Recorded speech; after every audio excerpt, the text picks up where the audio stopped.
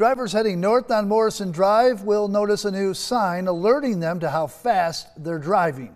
This new addition comes just a few weeks after a deadly hit and run in that area. News 2's Jordan Siopa is near Morrison Drive. And Jordan, you heard from city and state officials on what's being done in that specific area to stop this speeding problem.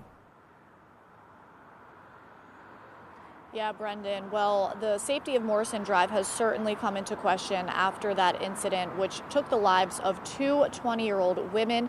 Now, if you walk or bike in this area, you know there aren't many safe places to cross. But based on what officials told me, that could be changing.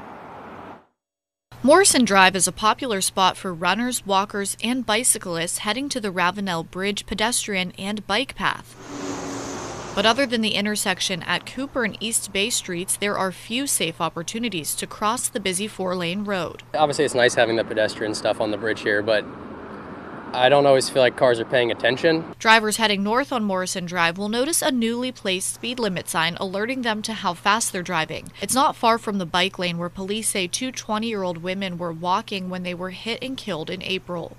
I reached out to officials from the South Carolina Department of Transportation who say speed limit signs are a short-term safety improvement while they perform a traffic safety audit in that corridor. Safety audits are typically data-driven, so the data clearly shows that it's needed. James Wallace, a transportation project manager with the City of Charleston, says there are approved plans for a pedestrian cross signal at Johnson Street and Morrison Drive, but he says they're waiting for the traffic volumes to meet federal warrants before it can be installed. It's just good to have an option for pedestrians to cross the road where traffic stops and is controlled, instead of uncontrolled crossings where you're more relying on the pedestrian to look for a clear gap in traffic to cross the road.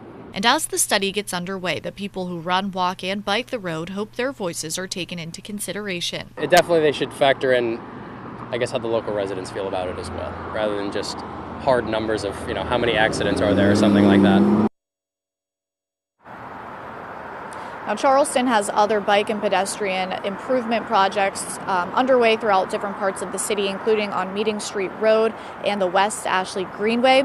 As for DOT, they say they're expecting to have that audit wrapped up at the end of June, and we'll have more to report then. Reporting live in Charleston, I'm Jordan Siopa. Count on 2.